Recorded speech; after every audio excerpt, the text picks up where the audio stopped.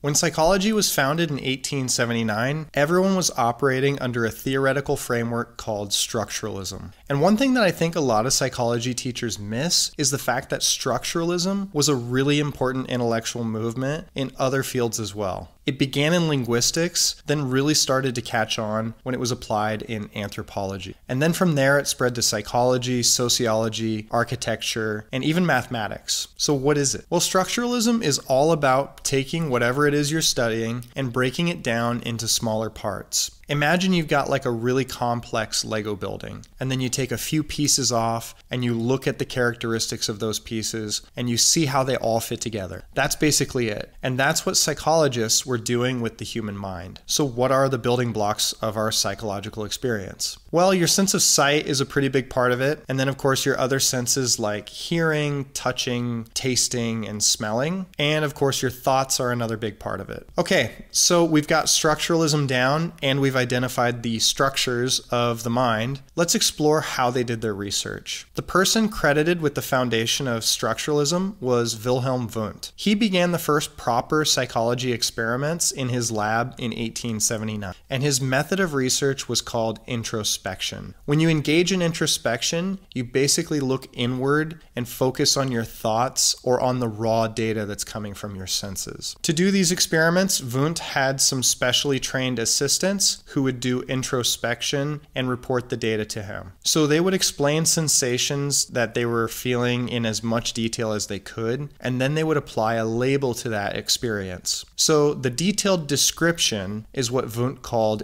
immediate experience, and the label they applied to it was called mediate experience. Confusing, I know, but it is what it is. For example, an assistant might say, "I'm experiencing some pain, a dull pain that like radiates from my jaw." That's the immediate experience.